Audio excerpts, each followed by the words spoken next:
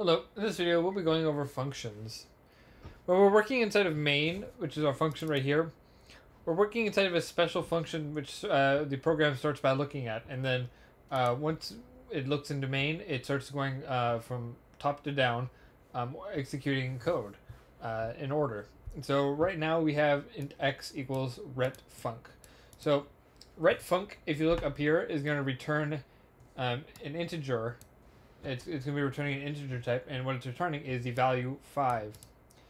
And so, and you also notice right here where I have void inside the parentheses, this is a way of telling the compiler that this function should not be taking any arguments. So if we put in 5 or some type of number or something inside of the arguments, then that would be incorrect. This function is not supposed to take any arguments. That's why there's void inside the parentheses. And so because we're returning 5, we're actually returning a value. We can assign that to a value of to a variable of the same type. So I can see here int x, and then we have int retfunc. And then so once the function sort of executes, it's going to return 5, which is then going to be it's going to be assigned to our variable x. And then right here we have a numfunc, which is a void function, meaning it's not going to return anything. So there's going to be no return statement, and it takes in an integer as an argument. And with the integer, it's going to print it out. And so that's what we're doing right here. Let's go ahead and look at that right now.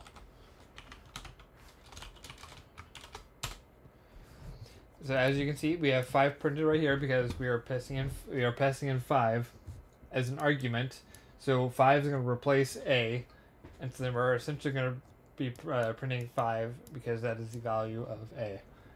So lastly, we have another void function. It's not going to be returning anything.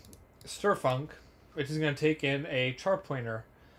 This is another way of expressing a char array, or array of characters, or C string.